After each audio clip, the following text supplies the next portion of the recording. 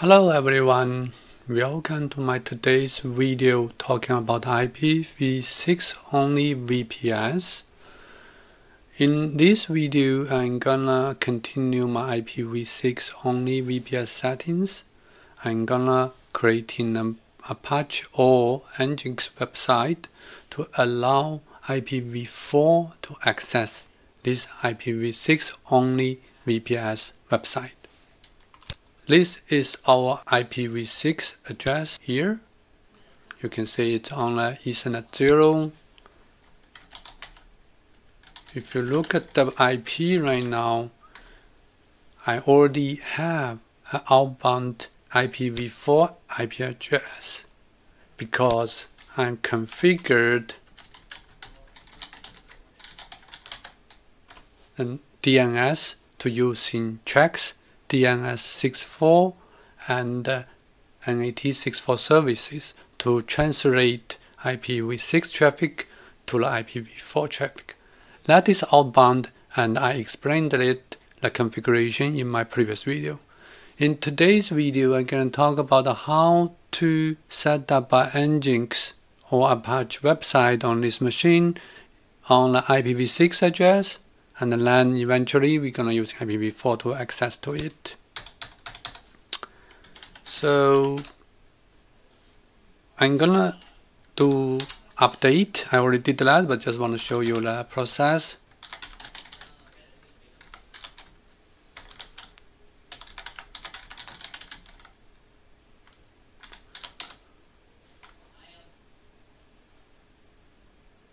There's no packages marked for update. I have a typo here.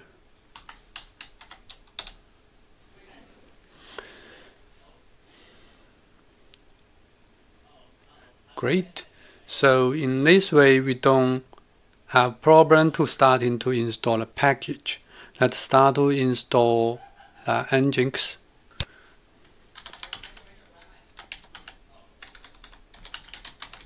Before we install Nginx, we need to install EPEL release first.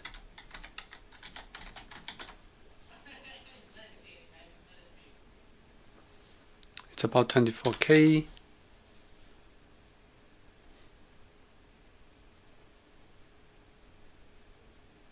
Completed. Now we can install Nginx.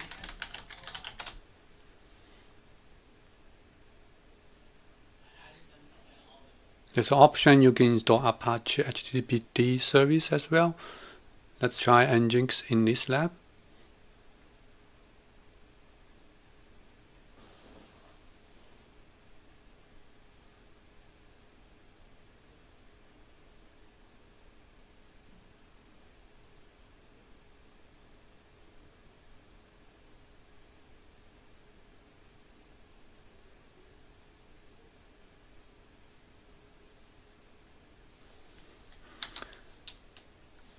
It took a bit of time, but eventually it found the package and then they can install it.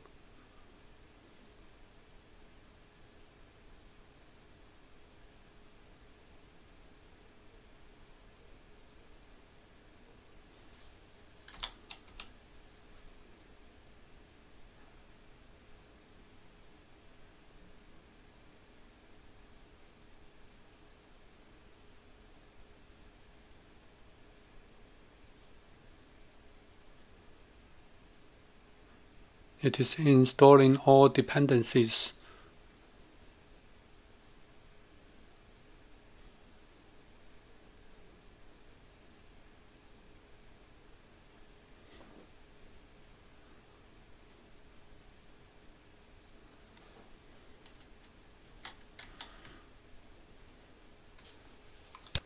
We can detach this session and go back to our main session.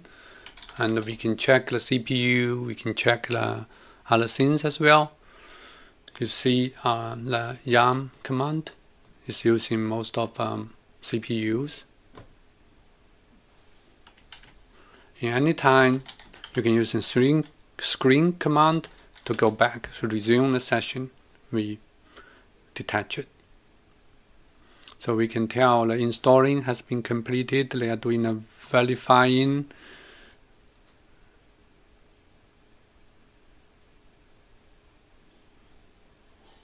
Perfect. So we got the Nginx installed. We need to start. Nginx will not start it by itself. We need to start it manually.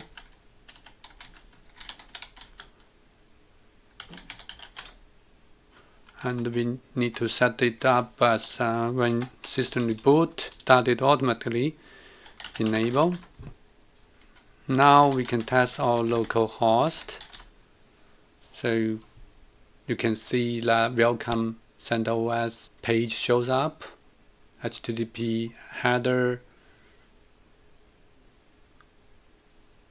So website is good to go, and we can quit from the server. We can try from internet. So this is our main session. We can quit from our server. We go back to our internet server in Amazon AWS. So we're gonna using curl to check if we can see the website. Yes, the IPv6 website is up and running. So you can tell from here. When you're using curl to that server, it works.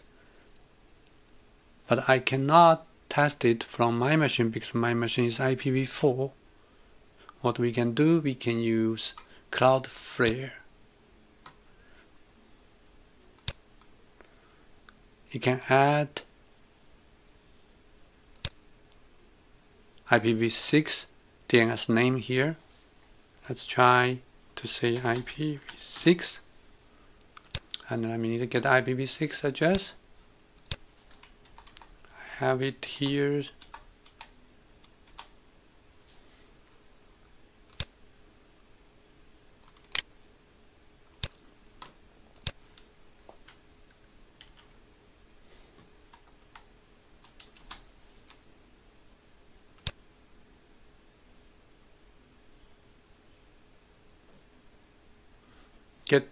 So we created DNS record for this IPv6 address, and we DNS record using IPv6.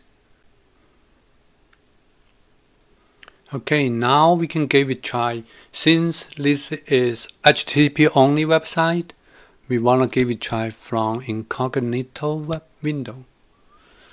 So if you do it in a normal window, it will automatically change it to HTTPS. That will cause it failure. So pv6.51sec.org. Bam, the website is up. So that's our IPv6 website, and we can exit from our IPv4 world. So thanks Cloudflare DNS services, you can see document how to add DNS records and how these things working, how DNS traffic working. So there's Cloud Edge. As long as you put that IPv6 DNS name into Cloudflare, you don't need to put the A record, you just put the AAAA IPv6 record, then they will automatically translate it in their Cloudflare Edge and then send it to Cloudflare protected website. It's all automatic. What you need to do is you just need to create a DNS IPv6 record to point into your IPv6 server. That's it. That's how you can configure your IPv6 service to used by IPv4 world, which is using Cloudflare DNS record. Thank you for watching.